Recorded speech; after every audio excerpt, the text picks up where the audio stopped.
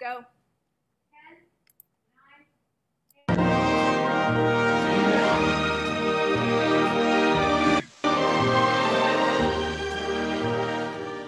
Welcome back to Creative Chaos. I'm Jen Clymer, and I am thrilled to introduce yet another episode of one of our favorite shows. It's Inside Hollywood with Hawk Koch. Let's go to Zoom and see who he's got for us today, shall we? Thank you. Hey. Thank you, Jen. Hi, Freda. Hi. Today is so exciting, and it's really exciting for several reasons. It's merging Inside Hollywood with Behind the Book, which is my very favorite thing to do. And Hawk will ask all of these great questions, but I loved Jane's book, Happy Accidents, and I hope everybody does read it because it really gives you a lot of context into the roles that she's had, from the Chris Guest movies to Sue Sylvester to game shows. And I hope there will also be some time spent on Marlene, Queen of Mean, her children's book, which was also wonderful. So over to Hawk, and thank you, Jane, very much for accepting his invitation. Well, See you later. Thank you, and hi to all the residents and our Facebook friends and anybody else who happens to be watching. And I am honored to speak with a really talented actress and comedian, Jane Lynch. Most of you know her from the Chris Guest films, My Best in Show, Mighty Wind, and the others, and of course the acid spewing cheerleading coach Sue Sylvester in Glee. Jane only has 5 Primetime Emmy Awards with 22 other wins, and I counted them up, 40 nominations. But aside from all that, I got to know her a lot deeper as a person by her courageous and open memoir, Happy Accidents.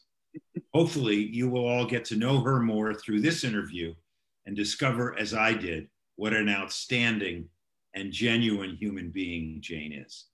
Jane has also been a big supporter of MPTF, and I'm proud to introduce her to you. So welcome, Jane. Come on in. Hey, I didn't want to get there before my introduction. I was a little excited to come on, but here I am. Good to see you, Hawk. Nice to see you, Jane. So, you know, we worked together on a not great movie called Collateral Damage, right, with Arnold Schwarzenegger many years ago. And that was the first time I think I got to actually spend time with Jane. So, yes. And thanks for allowing me to interview you. And I love that you had a dream as a child to be an actress. And through trials and tribulations, hard work, a bit of luck, as an actress and a human being, your dreams are being fulfilled. And I think that's, a lot of people don't get that. And I'm excited for you. Mm-hmm. You're from a small town, Norman Rockwell type, Dolton, Illinois. Mm-hmm. Tell us about your family and your upbringing. Singing and drinking were big components, as I recall. Indeed. I'm from the south side of Chicago. It's a little suburb called Dalton. And it was a prairie right before we moved in. We were one of the first houses built in this little subdivision. And my dad, we're Irish Catholic, Southside Irish, which is a particular thing in Chicago. And my grandparents were Irish immigrants. And, because my dad was first generation, he was very close to the Irishness of it all. And he loved story. He loved having a drink. He loved hanging out with his, the fellow Irish Catholic people. And a lot of them moved to Dalton, our little town. And we were all at the same parish, St. Mary's and St. Jude later. And there was a lot of singing around the kitchen table. There was a lot of, cocktail hour. I mean, we didn't drink like 24/7, but we were pretty big drinkers. We enjoyed, and this was the cocktail era. This was the kind of the Mad Men era. So 5 o'clock in the afternoon, my dad would look at his watch and he'd toast my mom and say, "First today, badly needed." And they would have their first drink together. And by the time I was about 13, 14, I was joining them. And it was a lot of fun. My dad was a great harmonizer. I have a very good ear for harmony as well. I was blessed with that. I got it from him. And yeah, so that's where it all started. A lot of laughing, a lot of having the neighbors come over. Christmas Eve was always a big deal, gathering around the piano, and Andy Climack would play the piano and we would all sing, and my friends would come over and their friends would come over. It was a great childhood. Wow. So now at 5 years old, I think you saw a play or something. Where Yes. did this dream of being an actress start? How did that start? Well, I was at a school play. I was very young. I was probably in kindergarten, maybe even younger. And one of the older kids in the neighborhood was doing a play at the elementary school. And we went into the gym, and I remember sitting down. I remember the lights went down. And then when the lights came up, it was a whole different world. It was this magical, wonderful world. And I was transfixed. And I remember, I don't know what the play was, but I remember there was a bird in a cage. And I wanted so badly for that bird to fly free. I remember focusing all my attention on the bird in the cage, which is kind of metaphorical, I think, for all of us, you know, that we feel kind of locked in. And I remember, and the bird indeed was set free at some point in the play. And I remember just being so happy. But that was it made such an imprint on me. It was, you know, I was only 5, so I couldn't make decisions like, that's what I want to do with my life.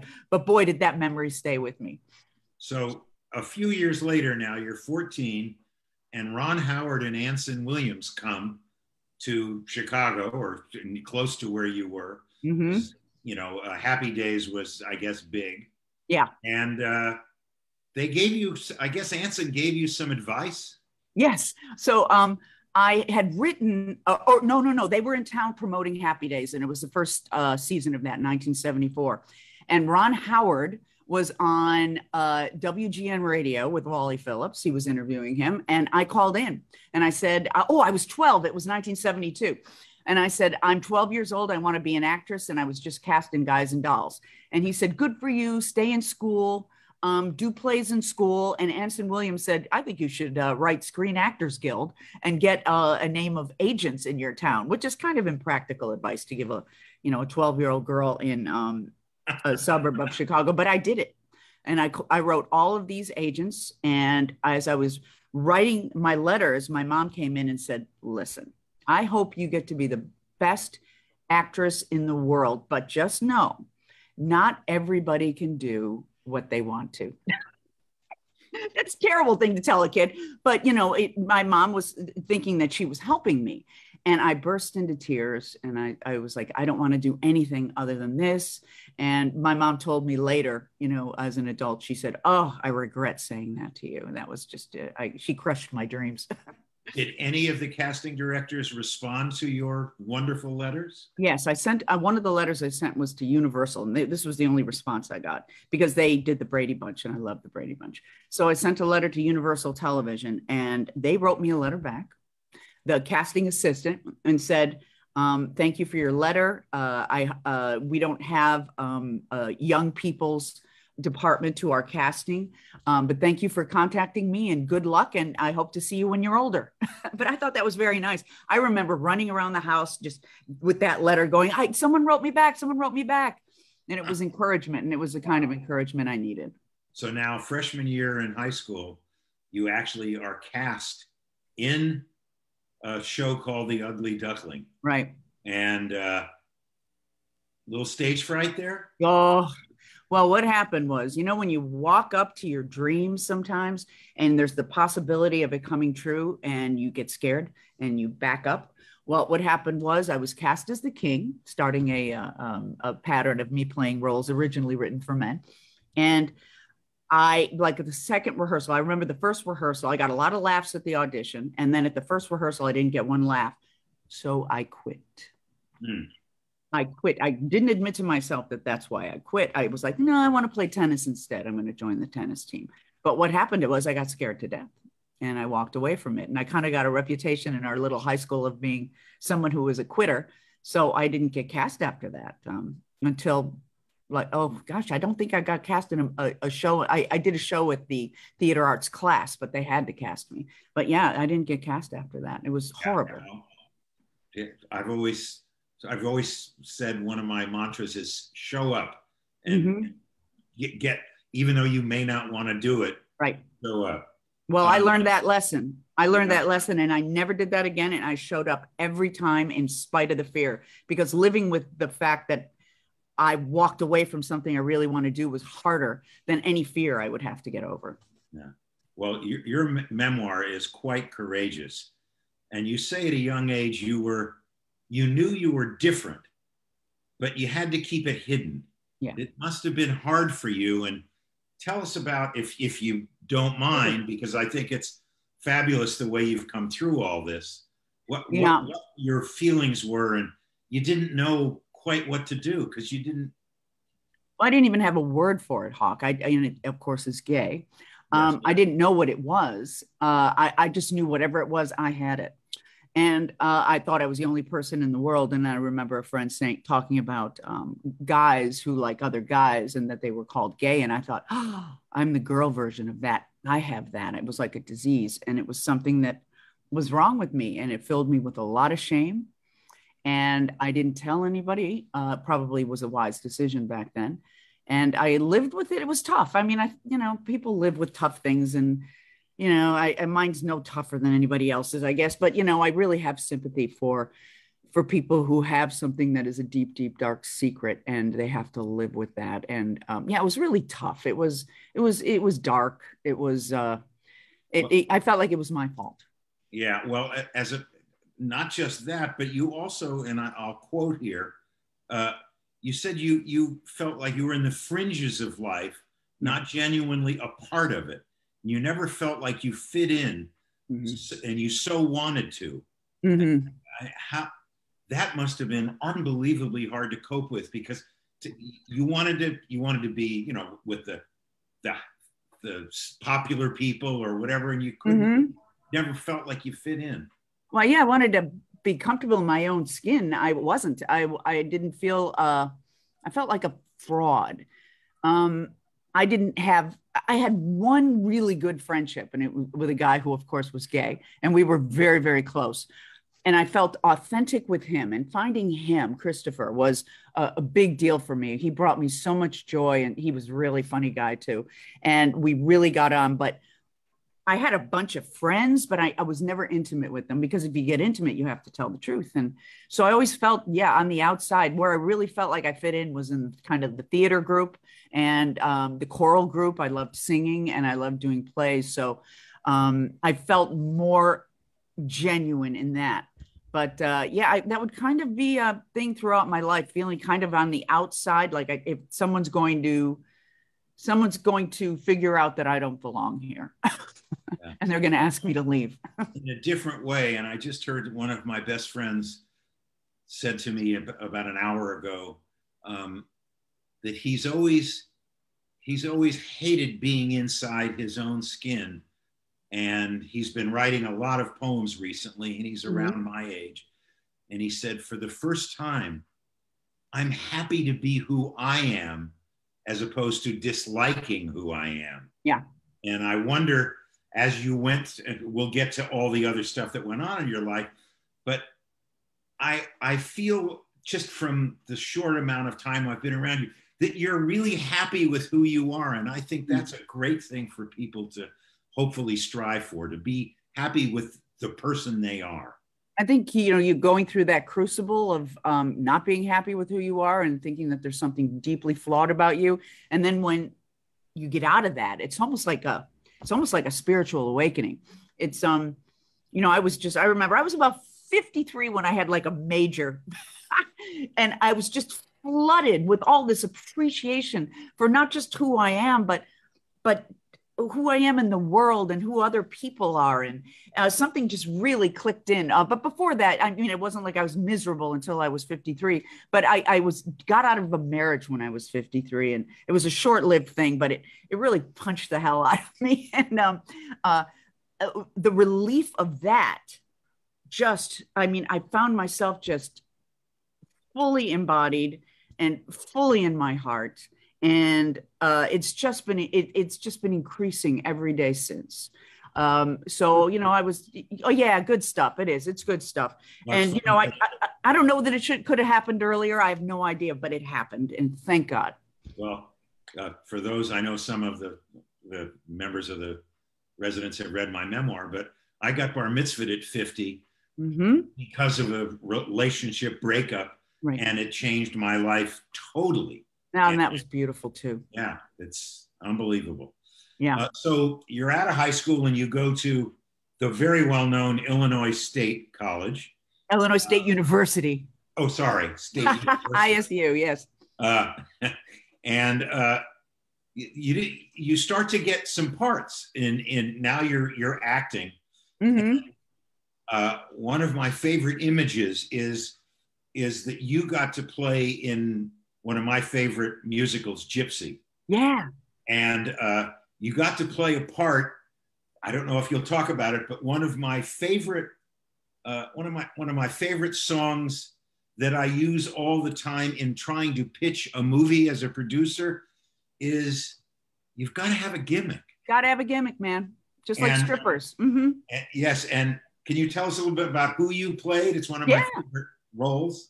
I played Electra. There's the three strippers, and they counsel Gypsy Rose Lee that she's got to have a gimmick. Well, what do you do? What's your thing? And one girl plays with a horn, the other one does ballet in her little stripper outfit. I played Electra, and I'm electrifying. I light up in like a Christmas tree.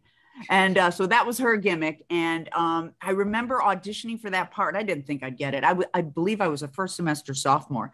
But I got up there, and there's a really high note in it. It's a little higher than the other girls because they change keys in the middle of it. And I hit that note. I don't know where it came from. I hit it in my chest voice, and I got that part. And I was like, I can sing. I'm a belter. I didn't even know I can belt a song. Well, that's great. That's great. So now you can sing, and you sound like Jane Lynch, and I sound like Hawk Koch.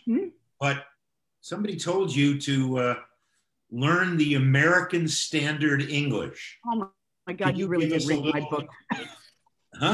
You really did read my book with such precision. Yes, it's the phonetic alphabet. Can you give us a little difference? Sure. Yeah, difference between, well, I'm from Chicago, so a lot of the things I say are kind of come from here. My name is Jane. I live on 146th and Dante. And so I've kind of got a flatness going there, but there's actually a American Standard. It's a great thing for actors because it starts you out in a neutral place. And then you can add on top of that if you want to do a regionalism, but you should always have a nice, and I'm speaking in it right now, actually. You should have a nice neutral way of speaking. And if it's great for Shakespeare because you very much want to be precise with how you say the words. You don't want too much, especially if you're playing one of the upper class characters. If you're playing one of the lower class characters, it doesn't matter so much. But if you really do it straight on, it almost sounds mid-Atlantic and almost British. But if you go too far, then it sounds pedantic. But it's like a middle ground. Was Katharine Hepburn, was she? She was mid-Atlantic. Yeah, she was mid-Atlantic and almost British. So a lot of those stars from the 30s and 40s, the early film stars, they almost sound British. And, they say things like, murder, I tell you. Okay. All right. I don't know what accent I do. When I'm in New York, I speak like a New Yorker. Did you? No, Jew? Yeah, Jew. I love that. Right. Yeah. Well, I'm Jew. What can I tell you? Yes. Even Jews from California sound like they're New Yorkers. There's a particular, there's a kind of a dialect, a Jewish dialect, if you will. So at Cornell, I love this line because it's something that all of us, I think, need to do, and yet we don't do it often enough. She said to you, Jane, you have to learn to let things roll off your back. Yep. A guest teacher, Jadzinski, I believe was her last name. She was from Poland. And I get all wound up about things, and I still do, but I'm able to regulate it. I think I was actually upset about how somebody else was performing their role, something that's none of my damn business. And she just looked at me and said, Jane, you have to let things roll off your back. And that stayed with me. And I think of that even to this day as I'm, outraged about Twitter or something. It's like, you have to let things roll off your back. Well, now you did I guess it was Lincoln Park, you did Shakespeare in the Park in Chicago. Yes. And I understand the first reviews were pretty amazing. And you became quite a diva and started to tell everybody how to. Oh, yeah. Yeah, obviously that advice that teacher had given me wasn't 100% installed in my person, because I was classically trained, if you will. I went to Cornell to a professional training program. So here I am in Chicago at the Chicago Shakespeare Company, and they don't have the benefit of my training. No one's using the American standard, and so I was outraged and insulted, and let everybody know. And finally, we were doing Midsummer Night's Dream. And I said to the guy who was the head of the program, I said, when this show is over, this will be my last show with this company. And he said, well, you're not going to get a gold watch that way. And then he said, don't let the door hit you in the butt on your way out. Yeah, it was no fun. They all couldn't wait to get you. Oh, they were very, very happy. That inner diva, I've seen it as Sue Sylvester. Yes. I've seen it on The Weakest Link, which I love. You just tear those people apart. Yes. And well, I put that part of me to good use. People, when I was doing Sue Sylvester, people would say, oh, but you're so nice. I was like, look, you scratch 1 millimeter below the surface of my skin and this monster will come out. I was going to say, I think that one of my favorite books was Malcolm Gladwell's The Outliers. I love that book too. And what I was going to say is, so many people go, oh, overnight success. Geez, we knew a little bit about Jane, but wow, she did. Well, when you look back at all of your apprenticeship, from Shakespeare in the Park, and then being on television for in the middle of the night, home shopping. Right. And then, whatchamacallit, the two Steppenwolf and Second City, you really had those 10,000 hours by the time you got out. And then you got, I guess you got one of your happy accidents, which is what your play is, your book is called, about playing a Brady Bunch with Jill Soloway, who became, at that time she was obviously talented, but now with everything that she's done, has become amazing. By the way, I asked if she would be interviewed. She said no. I don't know why, but yeah, I don't know why either. She's a great interview too. Yeah, but talk about how you got cast in Brady Bunch and what how that kind of changed your life. Well, Jill and Faith Soloway. Faith is Jill's sister, and she's a musical person, and she was our piano player for our Second City touring company. And Faith and I were very good friends. And through Faith, because Jill and Faith are so very close, we decided to do, with a bunch of other people, actual episodes of the Brady Bunch on stage. There was a theater company called the Annoyance Theater Company, and it's still there. And they they needed shows, so they wanted a show every night in order to pay for the rent. So Mick Napier invited Jill to do whatever she wanted. So we thought, let's do this. We were all fans of the Brady Bunch. We all wished that we had grown up in a Brady Bunch type family, with parents who completely understand you. And so we did these actual episodes on stage, and the writing's kind of corny and it's not really funny. But it's such a sentimental favorite of so many people. So we sold that place out every Wednesday night. And The Fugitive was in town, the movie The Fugitive with Harrison Ford.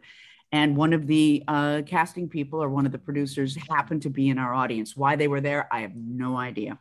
And from that, they offered me, the first offer I had ever gotten, they offered me this doctor role on The Fugitive. And it was a great role. I got to work with Harrison Ford, and it was a happy accident, because it makes no sense how my playing Carol Brady on a ridiculous, sloppy, drunken show, everybody was loaded, with a bunch of people in the audience, not only drinking in the audience, but smoking. It was a crazy party night. And then I got this role as a doctor in The Fugitive. and working with Andrew Davis. And, it was just a really huge deal that made no sense. And did Harrison give you any advice when you? He did. That's very funny. Yes, he did. So we were doing my close-up, and in the rehearsal, I was, the camera's on me, and he's talking, and I'm listening to him like this. And then afterward, he said, "Hey, listen, no matter how smart you are, if you sit there with your mouth open, you look stupid." And I went, "Oh." So I went, because I'm supposed to be a very smart doctor. So now, of course, when I play someone who's maybe not so smart, I immediately do this. A little trick of the trade.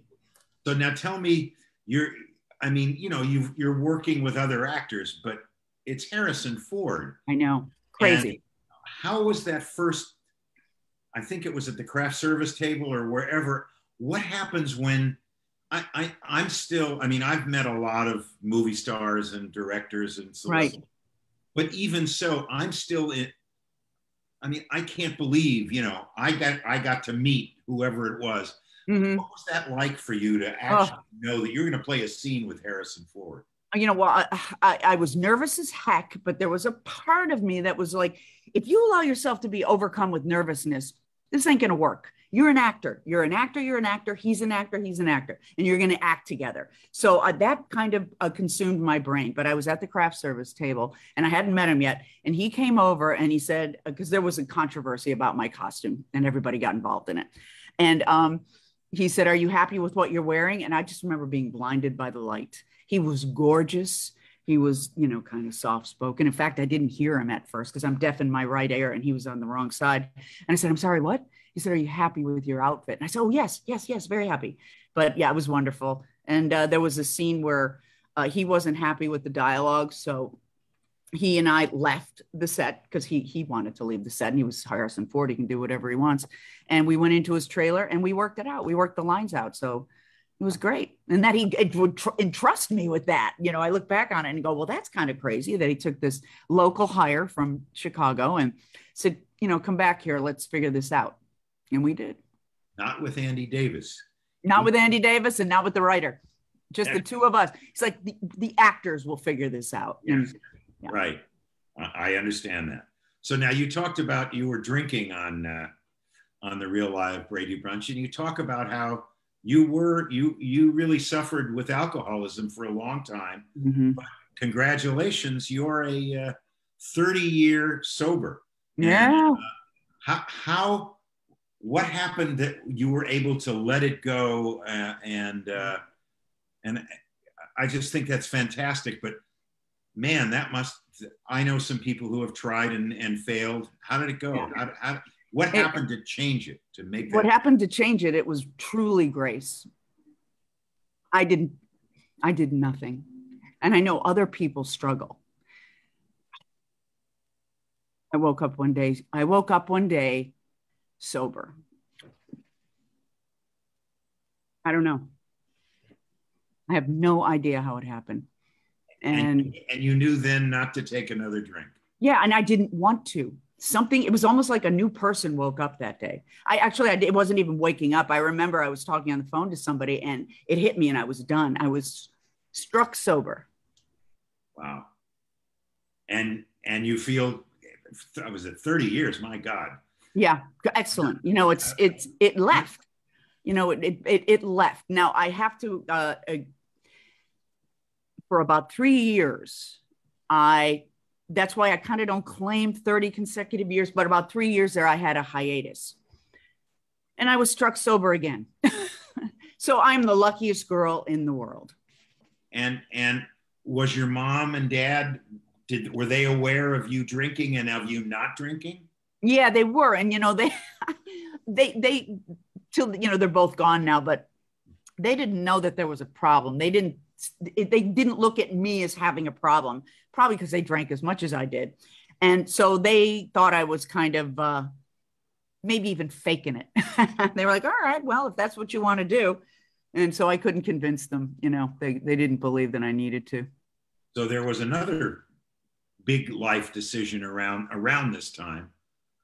with the help of I think it was Nikki, your therapist. Yes. Where you were able to tell your parents and your siblings and your friends that you were gay. Yes. Kind of, that was, I mean, you weren't, 18, you were what, almost 30. 30? I was 30. 30. Yeah, I at the direction of my therapist, I wrote a letter. This is back in the days when you wrote letters. I wrote a letter, and I forget what I said in it, but it was very heartfelt and honest. And I put it in the mail, and I called my brother and I said, Mom and Dad are going to get a letter from me. And I just wanted to prepare you that it might upset them. And he said, well, what, are you sick? He thought maybe I had cancer or something. No, I just have gayness. I told him I was gay, and he said, oh, Jane, hey, that's nothing. Don't worry about that. Yeah, I'll let him know that it's coming. But he said, don't worry about that. It's no big deal. Did he know? Did he know before you told him?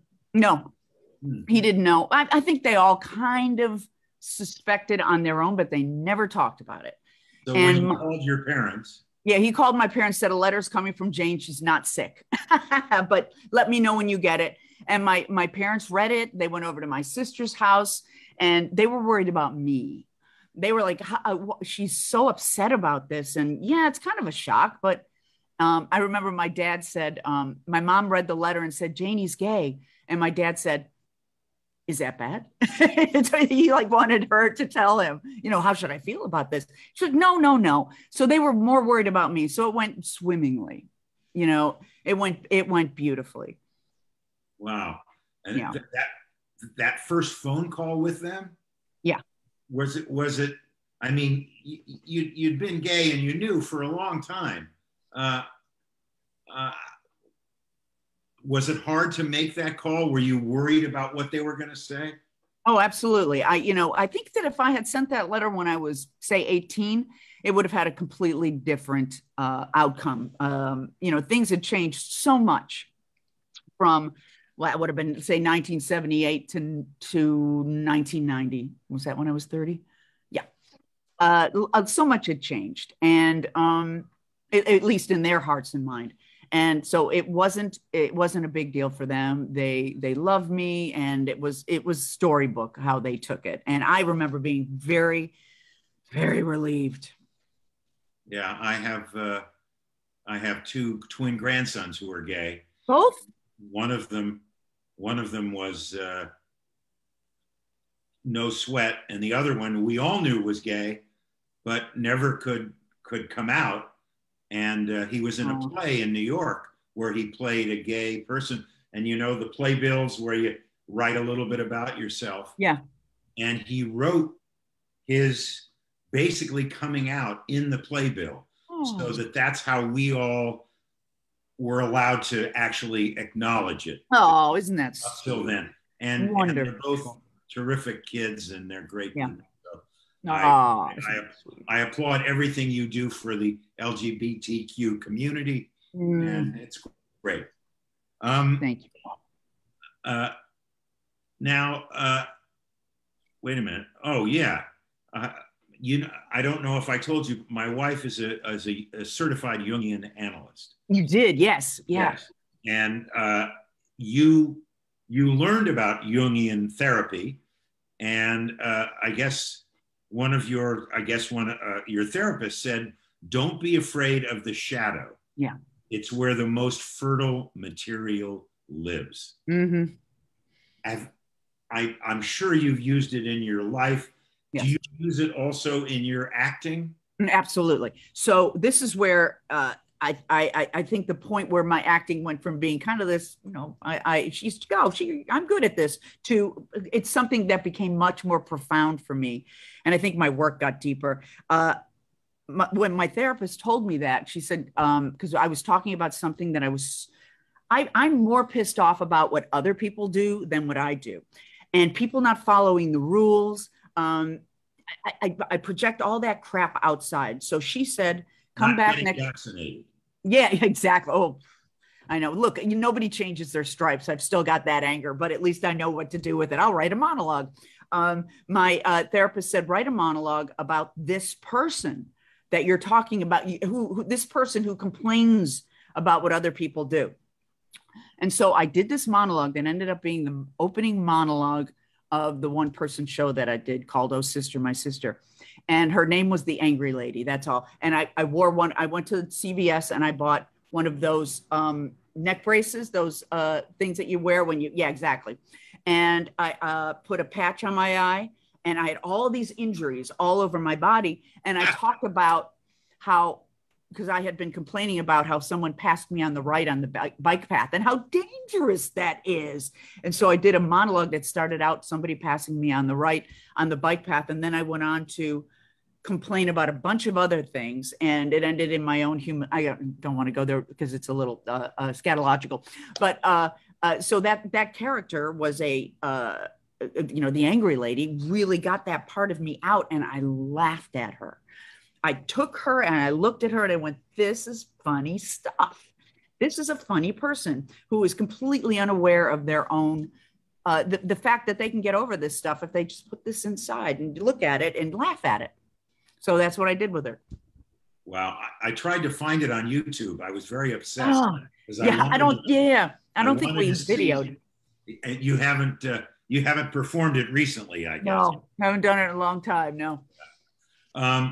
And so you're doing after Fugitive.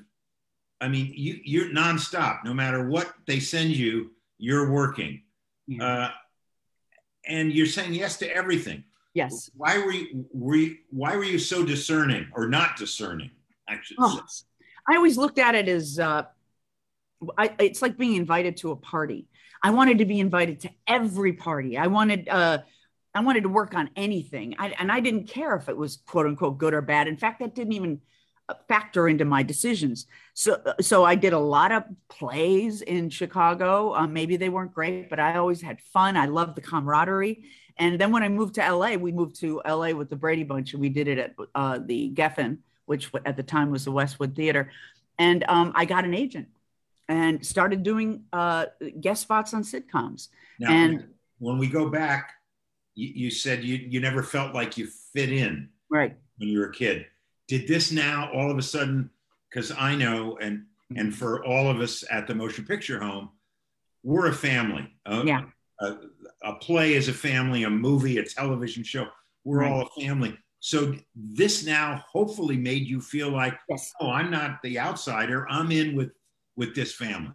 Yeah, and they have to accept me because I am in the play. That's how I looked at it. I was so afraid of being rejected, but if you're a good actor and they want you to be in your play, everybody kind of has to like you, and they kind of have to they have to accept you. So I still had that going on inside, but to this day, even though I don't suffer from those alienation feelings anymore, I love the beginning, getting together with that family for the first time, and then it grows, and it's going to become these relationships, and then I walk away from them pretty easily. I don't feel like I want to stay. I'm always looking for the next thing.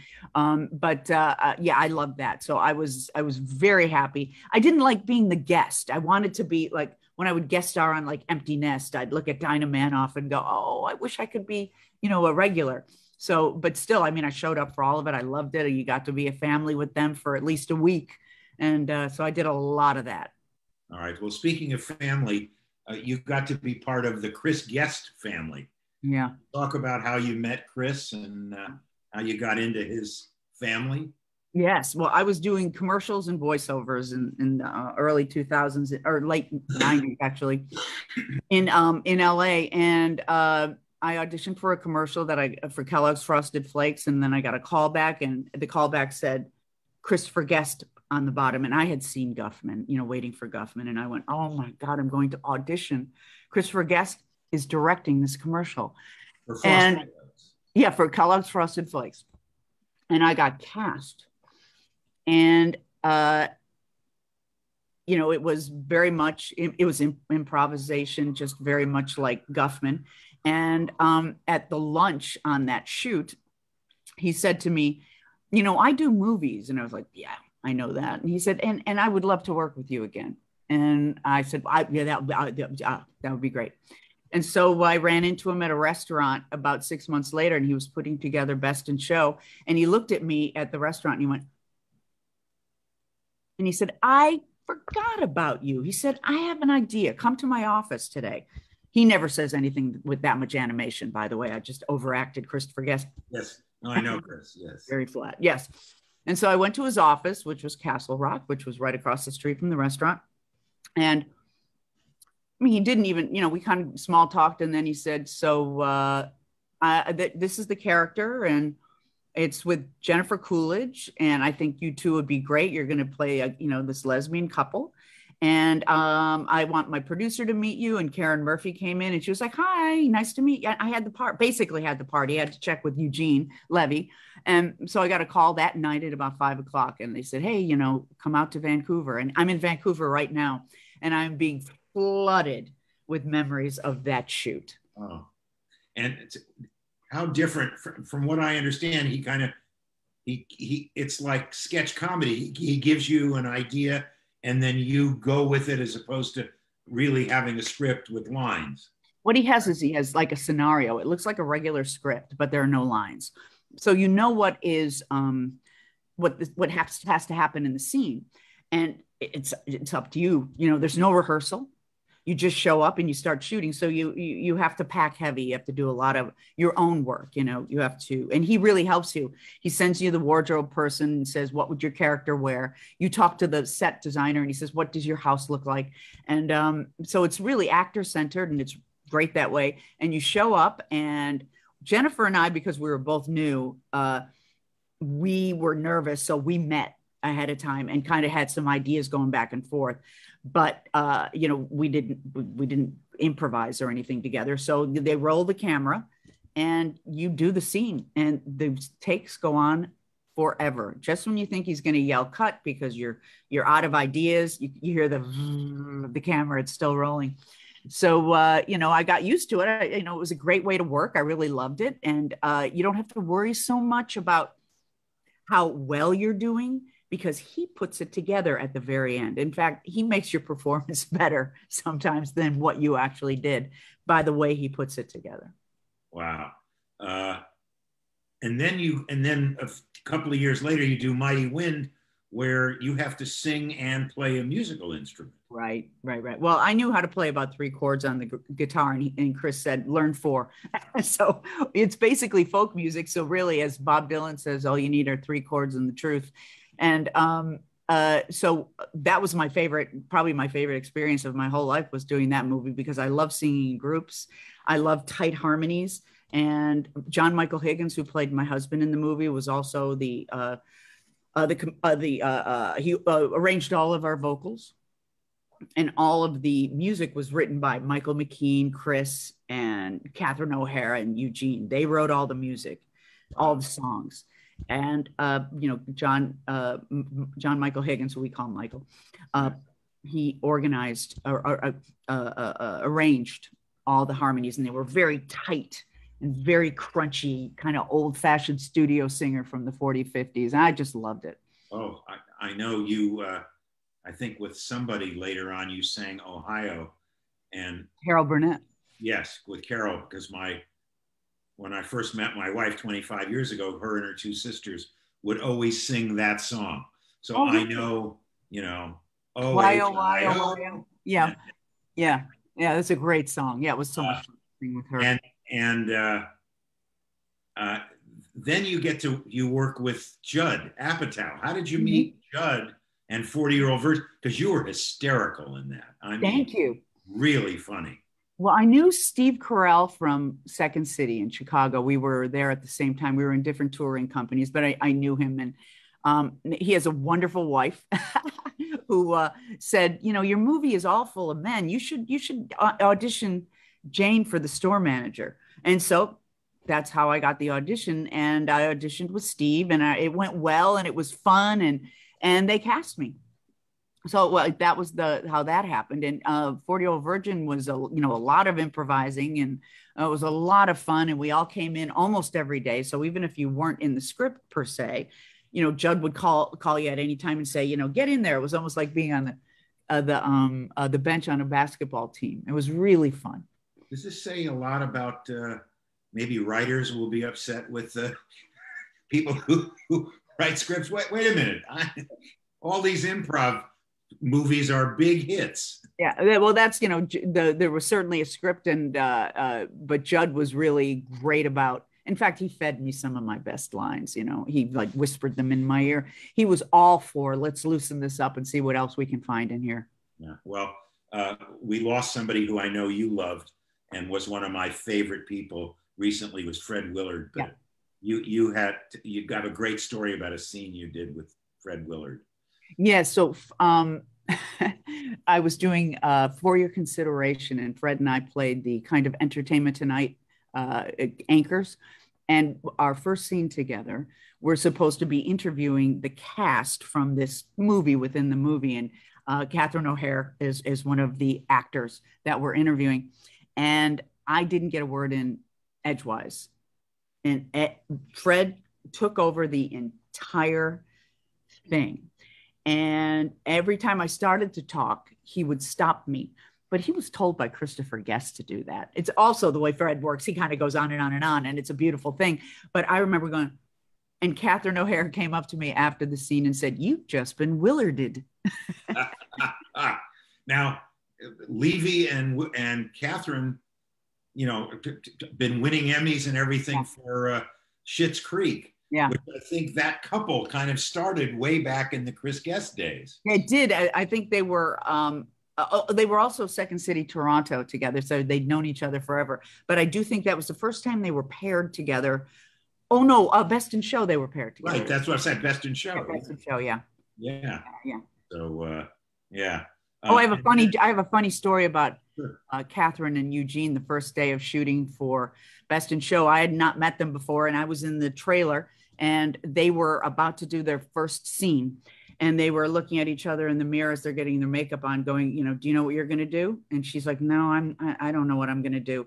He's like, oh, because that, you know, it's almost like comedy actors have to, like, so that maybe in their own mind, it's a psychological thing we have to do. We have to be like despondent about our first, I don't know what I'm going to do.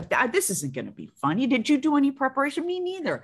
And at one point, Eugene looked at her and said, well, I decided I have one left foot. And that's all I have. And of course, that was one of the funniest things in the movie. Oh my God, it was hysterical. Or two left, both. Oh, I have two left feet. And then you cut to the shoes are two left feet. Oh my God. Literally, we had those shoes made. Oh my God, it was needed two left shoes. Hysterical. So from those kind of silly comedies, you get to meet one of my heroes, because I loved all of her films, Nora Ephron. Oh my God, yeah. Again, either your agent or enough people had seen enough of your work that you keep getting to work with the best of the best. Great people. I remember the first time I met her was, she was coming out of the bathroom and I was going into the bathroom at the Mighty Wind premiere at the Directors Guild. So that was funny. We passed by each other and she said, "You were so funny." And I said, "It's so nice to meet you. I'm such a fan." She said, "We'll work together." And you hear that a billion times, but still I was like, oh, wouldn't that be great? And then before you know it, I get a call from her, personally, or it wasn't an email. Did we have email then? Where it was, "You're the tallest actress I know. And I would love for you to play Julia Child's sister in my new movie." So, and then she said, "You'll get to go to Paris." So I was like, I'm in. Well, one of my favorite Mike Nichols quotes is, I think you have it in your book, about Meryl Streep, is, "She looks like she just swallowed a light bulb." Yep, right. Right. And absolutely. Tell us what you can. I've never gotten to work with Meryl. I've been on panels with her, and actually had a dinner with her at the Hamptons Film Festival once. We were honoring Anne Roth, who was, the costume designer, and she did our costumes on this too. But what was did you see a difference? I've been lucky enough to work with some damn good actors, including Ingrid Bergman, believe it or not. But did you see a difference in working with Meryl than with anybody else? Or how do you describe working with Meryl? Well, this was a function of the role too, but I'll bet this is just her all along. The absolute immersion and diving in. Now, there was nobody bigger than Julia Child physically and exuberance wise. And so Meryl was quite contained when I met her. She certainly wasn't, she wasn't one of those, hi, let's be girlfriends at all. She was very professional and very restrained and contained. And then action, and she was this, and her heart it was so full. And, we play sisters who adore each other. And she's just dove right into that and the affection that she would give me. And, I returned it. And I one of the things that Nora did for me the day before I was supposed to shoot, she said, come in and see where Meryl is in terms of energy and her characterization so you can meet it. So I was able to see that. I watched the monitor and I got to see how she was playing this character. So I kind of knew what I was in for. And it was complete 100% immersion into the exuberance and the affection of this relationship. And it was a joy. I dove off the cliff and she dove off the cliff and we held hands going down. Had you played a real life person before that you could research and find out who they were and really do? I did a very small thing on, I played Amelia Earhart on the Scorsese film and it was cut. But so I did a little research, but that kind of doesn't count. Did you do a ton of research trying to find out about, as an actress, I would assume. Absolutely. And there's a lot about Julia, but there's also a lot about her sister too. She was, they're from Pasadena, but you'd never know it. They have that mid-Atlantic accent. They're obviously from money. And they had that, they've been through elocution lessons kind of voice, but they were exuberant, huge personalities. And my character was 2 inches taller than Julia Child. So I was 6'4" and she was 6'2". And we didn't put me in heels because I'm 6 foot to begin with, but Meryl had pretty big heels. Now your mom was a bit starstruck. There's a story you tell about the premiere. Yeah. My mother's Swedish. Well, she's Irish and Swedish, but I always say the Swedish wins out, and she's very she can be cold, if you will. And she doesn't show too much excitement about anything. And I'm one of those people that's kind of a live wire. So she and I had our, she kind of thought I was a bit of a show off. And indeed I was. Oh, it sounds like the phone's ringing. I don't know what that is. Oh, it's, you know what? It's my hotel phone. Let's let it go. Let me take it off the hook. Hold on, guys, and I'll get right back.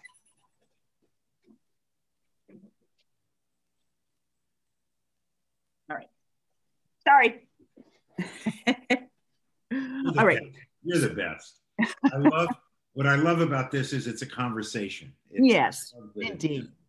Yeah, I love how easy you are. Thank you. Oh, well, thank you. Yeah, thank you for letting me go. Your mom goes to the premiere. Yeah, so my mom goes to the premiere, and I'm on the red carpet, and all of a sudden I hear this crowd noise go up, and applause and everything. And I look over, and Meryl Streep has just gotten on the red carpet. Then I feel this whoosh of air behind me, and it's my 80-year-old mother running as fast as she can to meet Meryl Streep. And Meryl Streep was taken aback because, you're safe. You're supposed to be safe on a red carpet from crazies. And my mother said, "I'm Jane Lynch's mother." And she said, "Oh, it's very nice to meet you." She was lovely, but I was like, oh, and I remember running to go, it's my mom. But she was so excited to meet her, just beside herself. I have one red carpet story that I love. My wife and I had just been together a short time. Well, maybe not there, a little time. And I had made this movie with Schwarzenegger, and we were premiering it in Westwood. And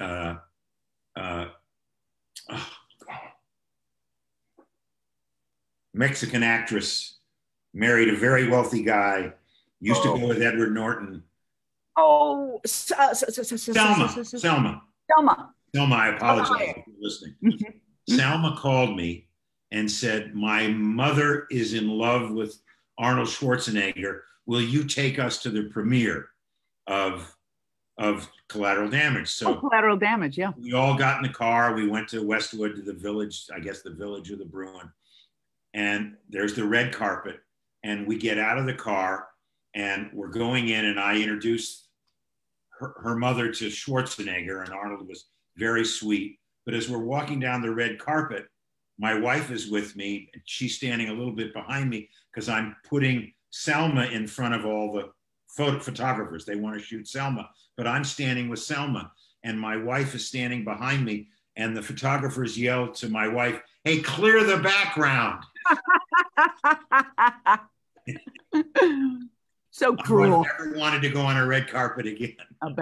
I'll bet. Yeah, it's pretty horrible. It's pretty horrible to be the person with like the star. You know, like when I go places with my partner, they're like, singles only. I have to like banish my partner. Okay. Now we're getting to you're just rolling.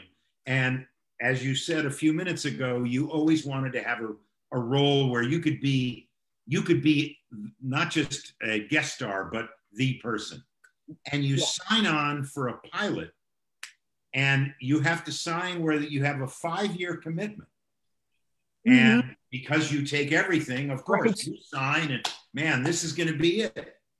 But then your agent or somebody calls you, and you get to read the pilot script for Glee. Right. I was right here in Vancouver. Isn't that funny? In this hotel when that happened. You're at the Sutton Place. I know you got to be. Right? Yeah, I am at the Sutton Place. I'm in the little the residence. I think it's the Hollywood of Vancouver. It is. Oh my God, it's a who's who in the lobby out here. Right. But yes, so what I got this script. Oh my God. Yeah. So I did this pilot, and it wasn't that great. And but of course, I just want a job. So I said, of course, I signed signed away 7 years, I think it is. And then my agent sent me Ryan Murphy, who I was friendly with, and said they have a part on you and for you on this Glee. And oh my God, not only did I love Sue Sylvester, but it was the sweetest thing I'd ever read. I love music. I love musicals. And it was so sweet and tender how they did that Journey song at the end, and how the can-do they were. And, we're going to put on a show, and I got to play the villain. And I said, oh God, I have to do this. And she said, well, they'll let you do it as a guest star until you have to go work on this thing if it gets picked up, that other pilot. So we're just praying that this other show doesn't get picked up. And so I do the pilot of Glee. And of course I love it. Glee is automatically picked up. I think it was even picked up before we shot the pilot. And after the pilot, we were given 3 seasons. That never happens. That's unheard of. So I'm not a regular yet. I might have to go do this not so very great pilot. So I remember the day being in my dressing room on Glee, and I got a call from my agent, who said that she never gets excited about things too, but she was like, your pilot's not picked up. You get to do Glee. You get to do Glee. So I became a regular that day. I remember, because I watched this with other people. The Fox execs, who I think took you to dinner, said to you, your lives are about to change. Mm-hmm. Yep. Talk about the difference between, Jane Lynch, the actress, and Jane Lynch, the star celebrity. How that changed your life, and what happened? Well, truth to tell, and this isn't me being severely humble, it's just the truth. My life did change, but, because I was 49 when this happened, I had gone through kind of the hard knocks of who am I in this world, and do I count? And, I was feeling pretty comfortable in my skin. So this was really just icing on a pretty tasty cake. And it was pretty tasty icing, because when financially you're not worried anymore, and, the financial worries stopped. And I knew I had work for the next 3 years. I was being recognized on the street. What's negative in that? It was really all positive, but it was kind of nice to see that it didn't add or take away from how I felt about, in terms of my right to the air I breathe. Well, but because you were recognized, does it come to a point where can I go in a closet somewhere? I want to be able to go, like I was, Dustin Hoffman tells a great story about when he was walking down Upper Broadway about 6 weeks after The Graduate opened. And he was with his wife at the time, Anne. And it was a Sunday morning, and as they were walking, Anne said to him, "Dustin, you're singing." He said, "Well, it's Sunday morning. It's a bright, beautiful day. I like to sing." And they walked a little bit further, and she said, "Dustin, you're singing so loud." He said, "It's a Sunday morning. I like singing loud. What's wrong with singing loud?" A couple minutes later, she said, "Dustin, it's the song that you're singing." And he was singing, "Here's to you, Mrs. Robinson," because as Dustin tells it on himself, nobody was recognizing him and The Graduate, was a huge hit. And all of a sudden, as he was singing it, people were going, "Oh, that's him. That's the guy from The Graduate." He never did that singing again because he can't go anywhere, of course. No, I'll bet. Yeah. But I'm just curious as to if you had those times where, it's lovely to be needed and wanted, and oh my God, you're my favorite. Will you sign my ear or my nose or whatever? Yeah. I remember being in a Starbucks shortly after, I think it was the 40-Year-Old Virgin. And I went into the Starbucks, and I felt the place turn around and look at me. And I felt vulnerable. I felt almost a little scared. Like all of a sudden it felt a little dangerous. And it also felt, what am I wearing? Do I look okay? What is it okay if I use my name on the cup, or does it sound like I'm showing off? I became very aware of things that now I'm just kind of used to. I mean, I must say that the pandemic and wearing the mask has been kind of nice, because there's a kind of anonymity that I haven't had in a long time. Right. But for the most part, I'm a social person. I also like being affirmed of being a good actor. Right. And I don't even know if it's that sometimes people don't even know why they want their picture with me. I think just it's kind of like trophy taking, because I remember taking pictures with people who will say, and what have you been in? So they just took their picture with me because they knew I was somebody. But yeah, it doesn't bother me at all. I love when it brings somebody happiness. I'll notice like a family walking down the street, and then they all stop and they turn and they look at me, and I'll say, "That's not very subtle. I know what you're doing. You're looking at me." And, I'm kidding, and I'm having an interaction with them. And I like that. Right. So now you get nominated for a Golden Globe and you don't win. Right. But then you get nominated for an Emmy. Tell us about that day. Now here's this 5-year-old girl who wants to be an actress. Mm-hmm. And now you're sitting at the, other than the Oscar, there's the Emmy. And Oscar for movies, Emmy for television. Right. Well, it's funny when it's not what you think it's going to, for me, it wasn't. And I'll tell you, at the time I was in this marriage that was really a difficult situation. And I was with her at the awards, and it really did, there were a lot of things I could have been happy about that I wasn't, because my personal life was tough. Mm. And I put on the happy face, and I put on the, I'm so excited, but it didn't mean that much to me. It didn't fix what was ailing me, which was, I was in a bad relationship, and I felt very stuck. But like I said, when that relationship went away and it ended, it was like this rush of bliss came over me, and I had appreciation for everything. And now I have much more appreciation for things. And luckily I got to win an Emmy after that. And you got to host the Emmys. And I got to host the Emmys. And that, again, was during the relationship situation. That was that tough. wasn't as much fun as you would have liked. Yeah, and Jill Soloway was my lead writer on that. Jill and Faith were my writers on that, and Mark Burnett was our producer. But Jill was in. I know. Whoops. Jill was in. Oh, I probably should. But anyway, she was having problems in her relationship too, and we both were like, this should be the happiest day of our lives, and it's not. You know, it was really. It was tough. It was a tough emotional time, and it was tough for her too. And now she's much happier, and I'm much happier. But we kind of had to muscle through that. Did she have any idea at that time about Transparent, or was that?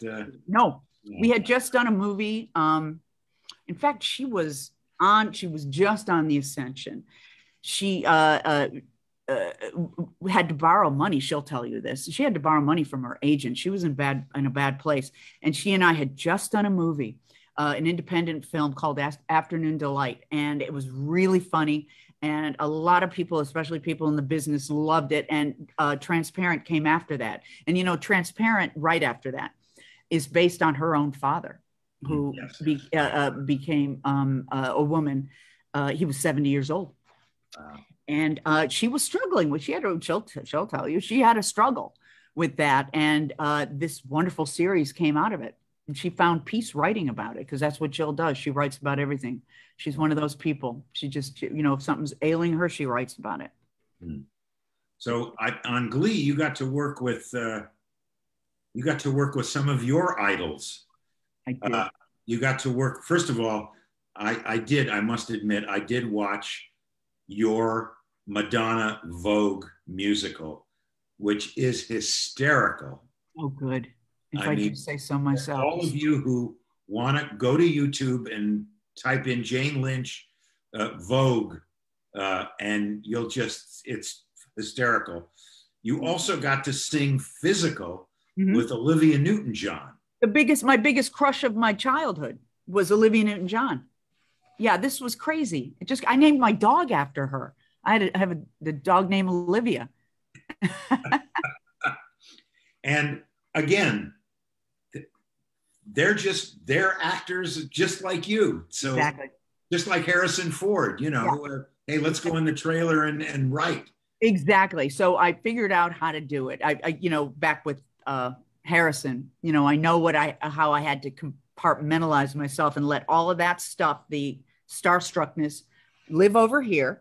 And here we are, two people who are about to do something really fun, two actors. Well, I hope I say this in the right way, because you have admitted you're gay, and we all understand what gay is. And you have kissed in Best in Show. We see a long shot of you and Jennifer. Kissing. But now, I guess was it Glee that you actually are going to kiss Sybil Shepherd? No, that was the L Word. Oh, the L Word. Sorry. Right. Oh yeah, we had to like make out. Oh, it was so uncomfortable. And I love Sybil. And I think it was uncomfortable for her too.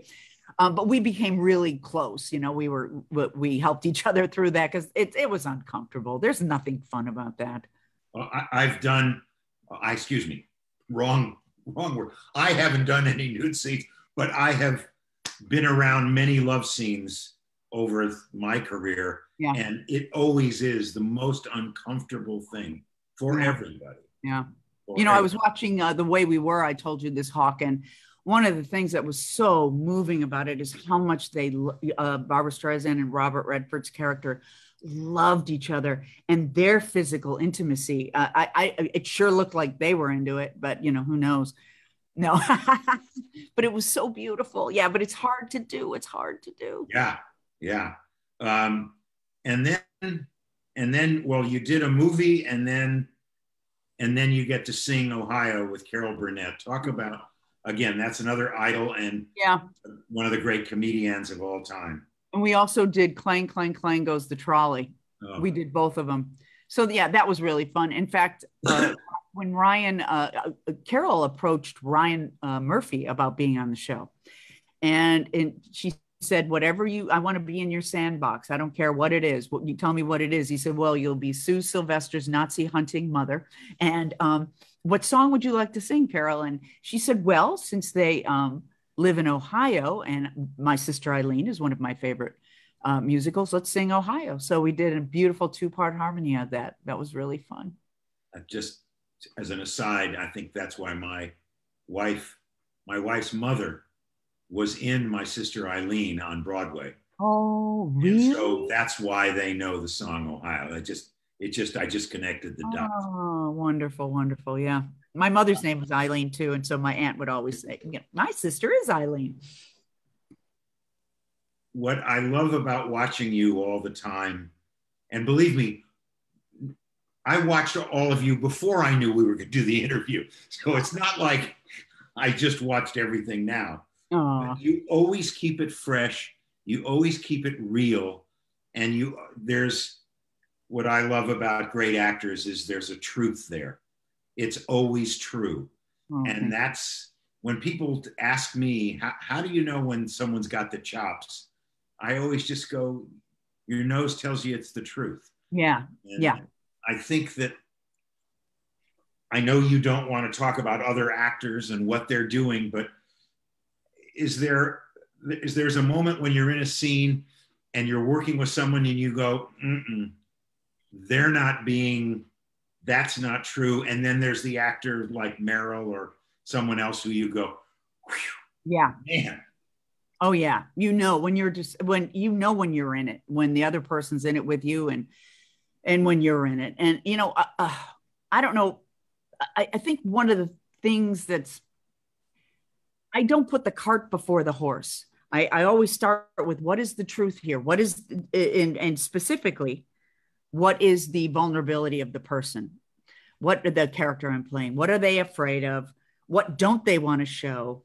And that's how I can kind of infuse myself. And then it's never not true. It's always true. Yeah. But if you, put the cart before the horse is like something like, oh, I should be really angry in this scene, but you haven't gone back and gone to the tenderness that is always underneath anger. Even for a sociopath, there's some tenderness. They're protecting something. What is it? And if you're familiar with what that is, I think it always stays true. And so, yeah, I like you said, you tapped your nose. I can always tell. And, it's no fun playing with somebody who's kind of going through the motions, and they're not that they're bad people, but no. they don't know. Obviously don't understand that you start with the gooey center first. Yeah. Is there someone you would love to work with that you haven't worked with yet? Is there a secret you could tell us that, oh boy? I think one of the greatest artists, as far as acting and comedy goes, is Jennifer Saunders from Absolutely Fabulous. And I don't know if I need to work with her, but I revere her. And, even the stuff she, like the Absolutely Fabulous, the more recent stuff, of course, doesn't have kind of the charge of the early stuff, but it's still always true. And same thing for Joanna Lumley too. But there's something about Jennifer Saunders that just blows my mind.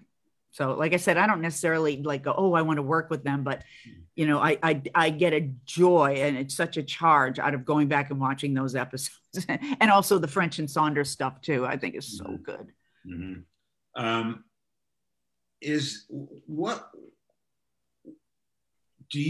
I don't know if you mentor at all, but what do you tell a young aspiring comedian or actress comedian? What would you say to them if they were watching now? I think one of the things that's happening with this business now is you say words like branding and marketing and getting yourself out there. And those are that's the business of show business. The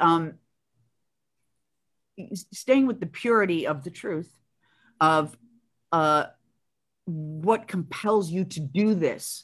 There was a barista at the Pete's in my neighborhood who said, hey, I've got a new manager and we're talking about my brand. And I said, well, you've not even been in a play. You don't even know what the craft is. I said, read some plays, take an acting class, watch a lot of television. Why do you want, what horse have you put before, what card have you put before the horse? You have to figure that out. So that's what I would say, you know, and I don't think there's anything wrong with how I did it in terms of saying yes to everything.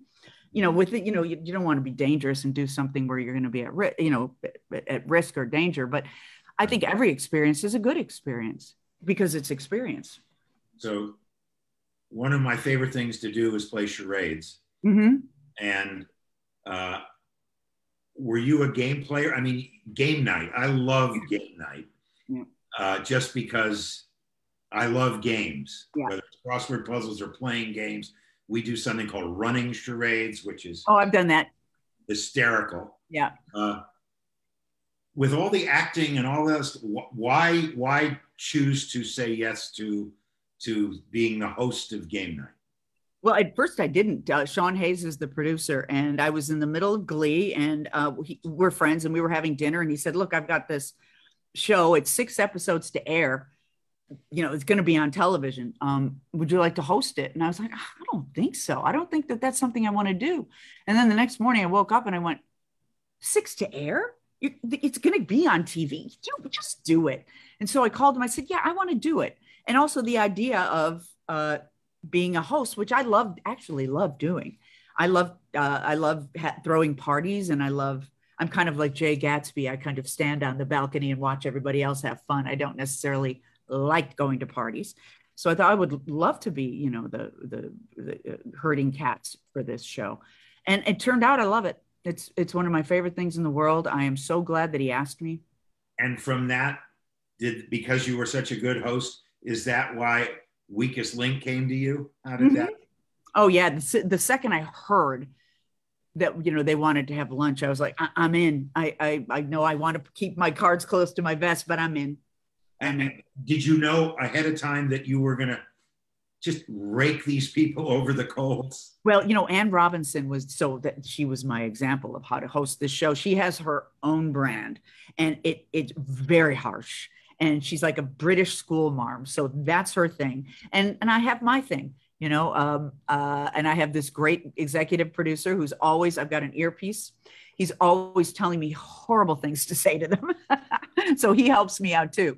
But yeah, it's not all him. A lot of it's me too, but he's there. He's meaner than I'll ever be.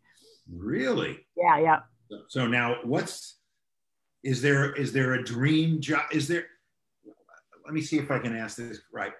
Have you read a book or a story or a newspaper or something that, have you thought about being a producer and going, ooh, I want to do this piece? Or are you producing? Maybe I don't know that you are. No, it's anytime I try to like produce something where I go pitch something, I've done it like 3 or 4 times. It's never worked out. So I do better when people come to me, it seems. But I just directed a campaign of commercials for the Illinois Office of Tourism, and I star in them, and I directed them. So I got to cast them, and you know, I got to have my hands all over everything, the script and wardrobe, and I loved it. And I had a wonderful crew. We shot them in Chicago, so it's my hometown, and it's a very professional city. They have terrific film people there. So it was really a blast. I just joined the DGA, so I'm thrilled. Well, do you think you'll do it again then? So maybe you'll. Yeah, and I like commercials. I like commercials because they're short. You get to you tell a story in 22.2 seconds or whatever that is, and I love that. And maybe I'll get confidence from that to want to do a bigger form. But I really love directing a commercial, those short little things, and make those great. Right. So what are you shooting up in Vancouver? I am in a kids movie based on the children's books Ivy and Bean. And it's a series of movies. I think there's 3 of them.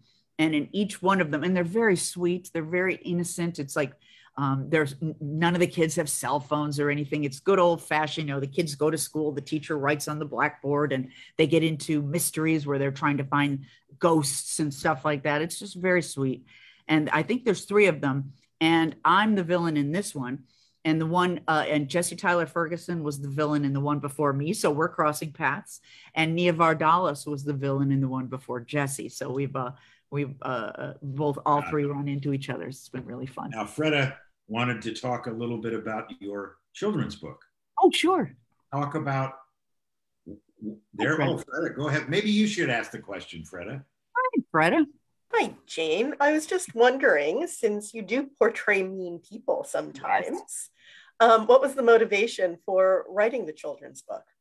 Well, this whole thing about bullying and kids being mean to kids, and that has always broken my heart. I'm a cancer, a triple cancer. I have such empathy and compassion for kids and animals and disabled people, and just that it's our responsibility to take care of them. So I wanted to come from the point of view of somebody who is redeemable, but for her own psychological reasons is a bullier, that makes her feel, this is Mean Marlene, Queen of Mean, that it makes her feel powerful to pick on kids. And so I actually wrote it with my ex, who was a psychologist who, had a good insight to this stuff as well. And so that's where we started it from. Was that point of view of why would some kid find it more advantageous to them to be mean to other kids than just get along? And so that's what it explored. Did any of that come from your own childhood? Yes, I always feared the bullies. I wasn't a bully myself. I was always afraid of being in the sights of the bully. And that's kind of what made me the class clown. That was my protection. And I always tried to stay under the radar from teasing and stuff like that, but my heart always broke for the ones that did. And there were times that I would stick up for them too. Yeah, it's a great book. And I think thank you. Everybody should be aware of it and give it to their children, their grandchildren. Oh, thank you. And the drawings, the illustrations are so wonderful. Yeah. Oh, well, thank you, Fred. I so appreciate it. Thank you for doing that. You bet. And I'm going to bring back Jennifer Clymer, the lady who puts together Channel 22 and is our producer, director, Miss Everything. Extraordinaire, yes. She's got a few questions. I do. And before I get to our hardest questions of these interviews, I want to say thank you because you were part of our 95th anniversary for MPTF. Oh. And the trio was amazing. And I was one of the people that helped to produce that show. And when I came up to you with last minute lines, you were like, done. I did not know that we had all these, connections because I did improv in Chicago at the Annoyance. Yes, I was. Mick and I are friends on Facebook. I studied under Susan Messing. Oh my God, Susan was in our commercial at the Illinois Office of Tourism. The second you said that, I'm like, she must have cast Susan. Yeah, she's a bud. I love her. Yeah. Susan played Cindy in the Brady Bunch. Yeah, and Mick was Bobby. I didn't know that. Yeah, he didn't tour with us because he had a theater to run, but. Right. I was one of the founders of the Playground. And when we had our first year anniversary, which was the improv co-op, Mick was like, come to the Annoyance and celebrate here. So. Oh, great. Yeah. Tell him I said hello if you see him. I will. So thank you for supporting MPTF and for being here today. Are you ready for two of the hardest questions you're going to get today? Yes, I am. Hold on. Shoot. What is your favorite movie? Oh. And then what is your favorite television series? Okay. Well, my favorite movie, I have two, but I'm going to go with Ninotchka, which is Greta Garbo. Well, of course. Yes. That or Private Benjamin. Yeah. Two of my favorite. Mm-hmm. So, I watched Ninotchka probably 150 times. We have not had Ninotchka on our list. We've been asking guests on Creative Chaos since March 17th, 2020. No Ninotchka. No Ninotchka, but it's an old one too. But it's a great movie. Oh, isn't it? Oh, I've seen it. Garbo laughs. I had a secret fantasy crush on Garbo that occupied my entire person for about an entire summer. I didn't talk to people. I was so in this fantasy of her. I love it. Yep. So then I think this is actually the harder question, Hawk. Wouldn't you agree? Yeah. Unless there was some, if she says the Brady Bunch, I'm going to be disappointed. But no, ahead. I won't. You guys, you know, I watched television so much growing up, and I don't watch it much now, but I just finished, and I'm almost depressed that it's over. I just finished Call My Agent, which is a French, I think it's called in French, it's called 10%. And they're these half-hour episodes, 4 seasons, 6 episodes a season. With this, it's an ensemble show, and they're all amazing. But particularly Camille Cotin. My French is terrible. She's fantastic. So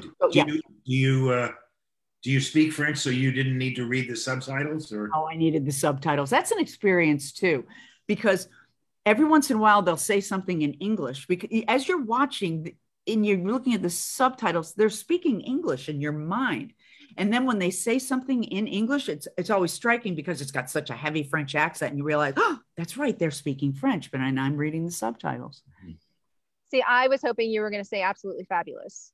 Oh, yeah, well, I guess that would make a consistent sense. But let's put that up there. Let's say Absolutely Fabulous, and but number one right now is, and I just gave you the finger. I apologize for that. Number one right now is Call My Agent. Okay, you are not the first to say Call My Agent. Actually, you are part of a really illustrious group that Call My Agent is top of. Yeah. Right.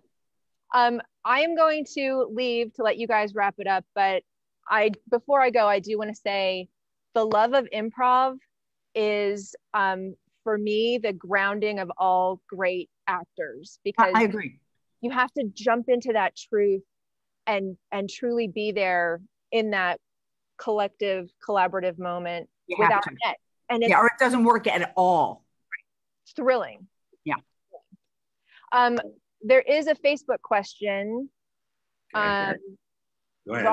Rocky would like to know, are there any plans to bring the Two Lost Souls show to LA and Palm Springs later this year?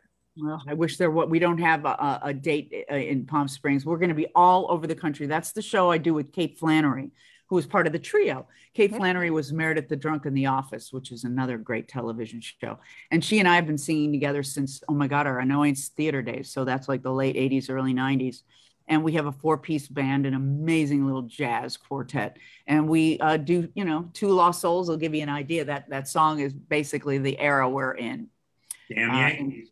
Yep, Dan Yankees is right. And, we do a bunch of songs from like the late 50s, early 60s, and it's a lot of fun.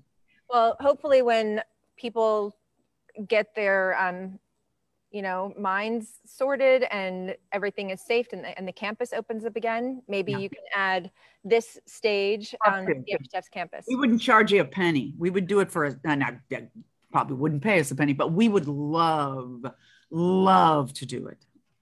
Excellent. I'll see if I can find a really good producer for that. Oh, good. Wait, there's a good producer right here. All right. Thank you. Who knows all the songs? Yeah, I'll bet you do. I'm sure you do. This wonderful director, John Schlesinger, Midnight Cowboy, Marathon Man, we worked together, and he said, "You're the only straight guy I know who knows every song from Broadway." Yeah, isn't that great? It's good stuff. Yeah, all our stuff is duets too. That's why we call it Two Lost Souls. All I can tell you is I've had so much fun today, and I so thank you. You've been so open and willing to do this, and thank you again for supporting the fund. And I had a ball, and I hope you had fun too. I have. Thank you, Hawk, so much, and I so enjoyed reading your book. It was just a wonderful journey. And I told you I watched Chinatown and The Way We Were because I was so inspired, and they're beautiful films. Well, thanks. Have a lot of fun playing a villain in Vancouver, and hopefully I'll when we're out of all of this stuff, maybe I can come to one of your Gatsby parties. That would be great. and play a game. Yeah, that would be wonderful. Wonderful. Running charades, yeah. Goodbye, right. And thanks, everybody. See you soon.